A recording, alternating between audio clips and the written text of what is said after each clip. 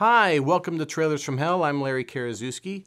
Here's a movie that started as an idea from Frank Capra, but he couldn't get it made, so he handed it off to his friend William Wellman, who ran with it. Wellman actually is a much better fit. He really gets the physicality of the picture. It's quite impressive, huge movie, and it's really entertaining. It's 1951's Westward the Women.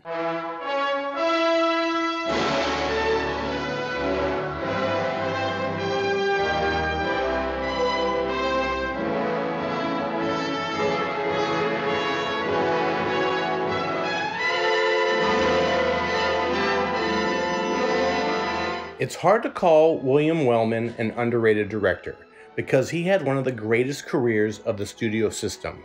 But he's rarely talked about these days with the reverence given to folks with similar names like William Wyler or Billy Wilder.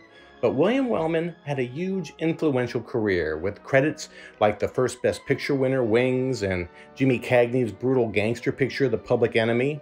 He was primarily known for tough men stuff, think Wild Boys on the Road. But in my opinion, he was even better with women. He got great performances out of actresses. He directed the Janet Gaynor version of A Star is Born, Barbara Stanwyck in Night Nurse, plus Carole Lombard's Nothing Sacred. This film we are looking at here, Westward the Women, combines all his strengths.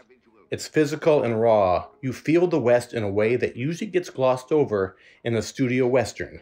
It's damn tough to cross this rugged country. And he makes a fairly realistic adventure out of it. And for a movie whose plot revolves around a group of women traveling to find husbands, you could almost call it feminist. These aren't your usual Hollywood submissive gals. These women have to fight and sweat and even die, and they feel like real people. There's even an unwed mother in the group. And Lord, the action here is fantastic. A stampede, an insane trek down a cliffside. There's no trail. They have to make their own. Robert Taylor is the man assigned to bring the women west, and he's terrific, maybe my favorite performance of his. There's a magnificent central performance from a French actress I know little about, Denise Darcel. She really holds the screen.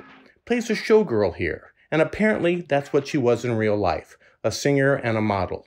Once crowned Miss Welder of 1952.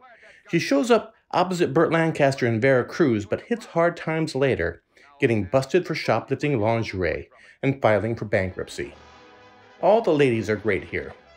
Hope Emerson really stands out for her sheer physical presence.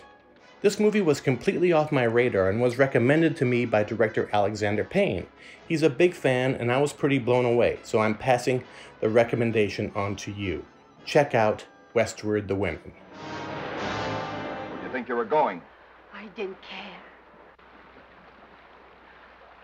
Well, let's get back. But you did. Did what? Came after me.